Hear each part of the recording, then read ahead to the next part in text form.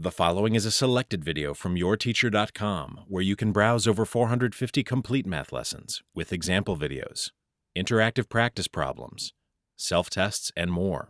Try a complete lesson today at yourteacher.com. Here we're asked to graph the equation y equals 2x plus 3 given a domain of all real numbers. In this situation, I would first set up a chart that we can use to organize our information. Down the left side of the chart, we have our different values for x that we'll be plugging into the equation. Down the right side of the chart, we have our different values for y that we end up with. And in the middle, we have the side of the equation that contains the x, in this case 2x plus 3.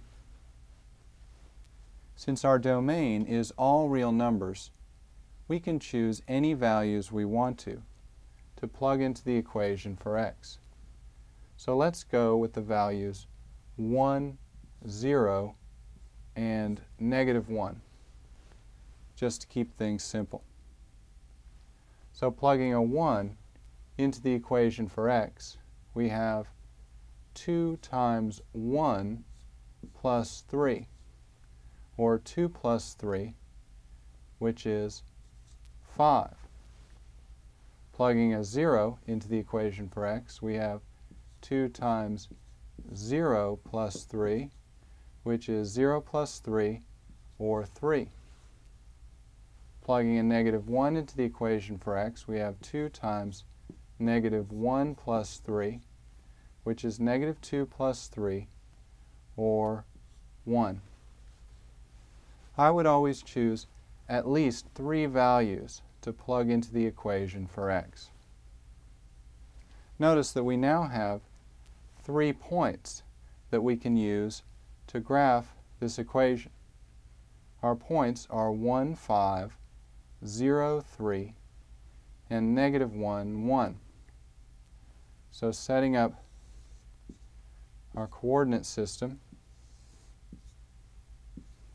we have 1, 5,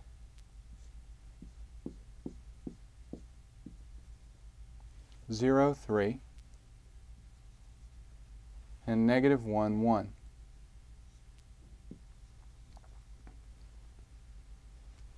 Notice the pattern that is formed by these 3 points. They all lie along the same line.